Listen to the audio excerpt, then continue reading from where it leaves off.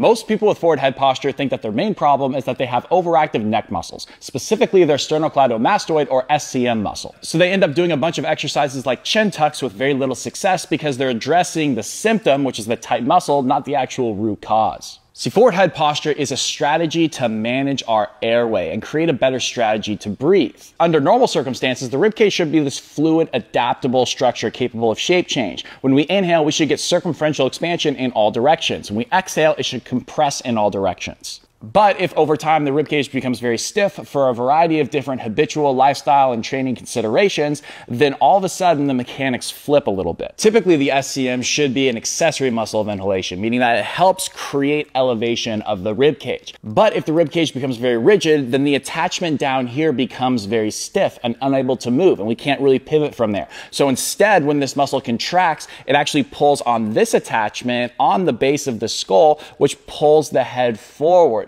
This is the new problem as that muscle tries to work in overdrive to help us breathe. And this is what creates that forward head posture, because the muscle is pivoting and acting from here rather than helping in some circumstances to elevate the rib cage. So to downregulate tension and improve mechanics of the SCM muscle, we want to help create better expansion on the front upper side of the rib cage in particular. Here's an easy way you can start to do that. Lay on your back with your feet up on a chair so that way you have a rounded 90-degree bend at both your knees and your hips. Get a rolled up hand towel and place it underneath the base of your neck so that way your chin can nice and passively be pointed directly at the ceiling at all times. Now this is optional but very helpful. I recommend it. You want to grab two objects about the width of a foam roller or just two foam rollers, because you're going to get your elbow directly at the height of your shoulder like this on both sides, and you want your forearms to drop down onto something like this. This will make it so that way you have very little tension in your body. If they weren't there, you might feel a huge stretch in your chest and back, and you might have to flare your rib cage like this to get there. We don't want that. So first check in with yourself and make sure you have as little tension in your body as you possibly can have, because we want to keep the neck disengaged. Exhale very gently through your mouth for about 5 to 10 seconds with a relaxed jaw like this.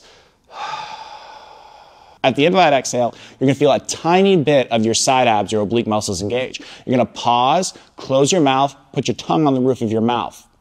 And then you're going to inhale through your nose, not using your neck at all, keeping your chin passively pointed at the ceiling, gently for about 5 seconds. You're going to feel your chest expand. If you do it right, you want to maintain just the slightest bit of tension in your side abs. This will make it so that way you don't just expand your belly, but you'll get that upper chest expansion that we're looking for here. So a full breath looks like this.